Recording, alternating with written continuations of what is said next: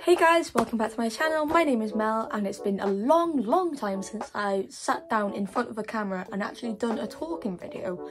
But as it's coming up to Eating Disorder Awareness Week, the 27th of February to the 5th of March, I think I've got that right, do correct me if I don't. So if you've watched my previous videos throughout the years doing Eating Disorder Awareness Week, I've nearly done it every year, doing different topics, but this year I wanted to focus on what I have.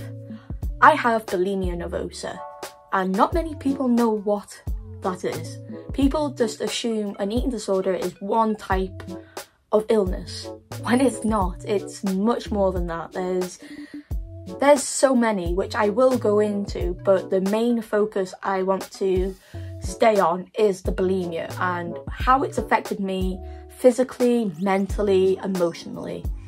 Even though I've shared what bulimia nervosa is throughout my Eating Disorder Awareness Week videos in the past, I wanted to share some helpful tips of what I have gone through, have got, and some worksheets that may help you as well if you are struggling with bulimia nervosa. But also, if you are struggling with eating problems, please let me know down. I will find some more worksheets suited to you. So what I will be focusing on is worksheets, my therapy that I've been going through for the past 13 years, what I found helpful, what I didn't find helpful, and actually going into detail with these worksheets, like what I wrote down. And for example, write a letter to yourself in 5 years' time. And there are two sides to that.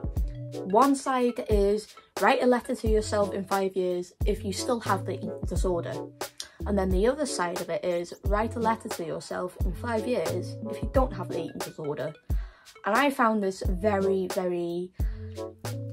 eye-opening, and it just makes you realise that you shouldn't be living a life for your eating disorder. You shouldn't be holding yourself back and letting it take control over you. Even though you feel like you've got control, in all honesty, you don't.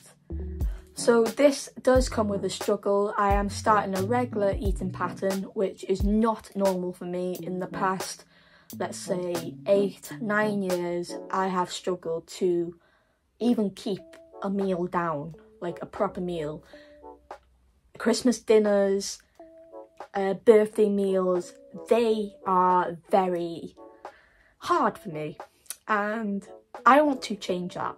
That's why I am doing this, for not just my own sake, but for other people's as well, to help them find the right help they need. Basically about getting to know yourself more. And I've always said this in my past videos, journaling is the best place to start.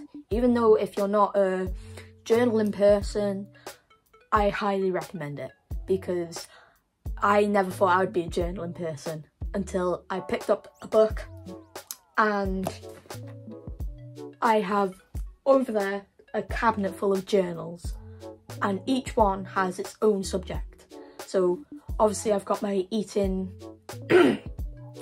plan and just different things, which I will be sharing throughout this series. So I hope you find these series of videos helpful and reassuring. I will also be linking down in the description below some helpful apps that I use and everything else. Everything will be down in the description, and if you have any questions, please just message me. I am here to support, to help you, and overall to share my own experience, because I want to recover. And that's the first step in recovery, admitting that you want to recover. So here we go. Thank you for watching, and I'll see you tomorrow. Bye.